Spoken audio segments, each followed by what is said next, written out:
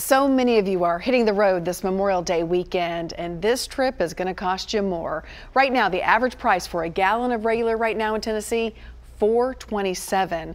Last week, it was actually a couple of cents more, just $4.29. If you traveled this week for Memorial Day last year, didn't cost you that much. $2.87 was the average price in Tennessee. Doesn't that sound nice?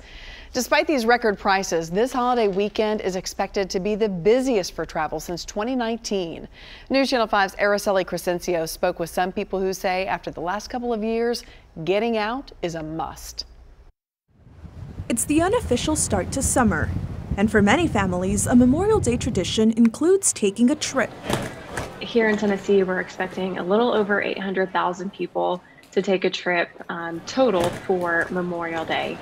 Of those, about 87%, or a little over 698,000 Tennesseans were expecting to take a road trip. Coming out of the pandemic, many are eager to travel. In fact, according to AAA, there's a lot of pent-up demand. Tennesseans are the most comfortable ever that they've been with traveling since the pandemic began.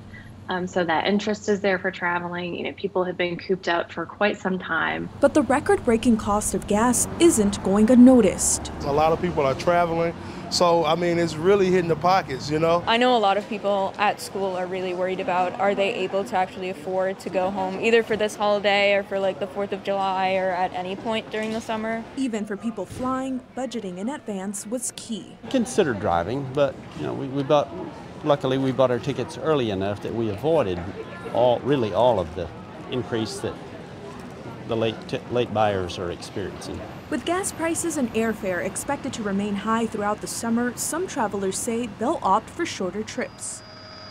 If you want to take a trip, like go to the coast or something like that and see the beaches or whatever, it's a lot harder now that gas prices are higher. With many people overdue for a vacation, experts say you can expect popular destinations to be packed.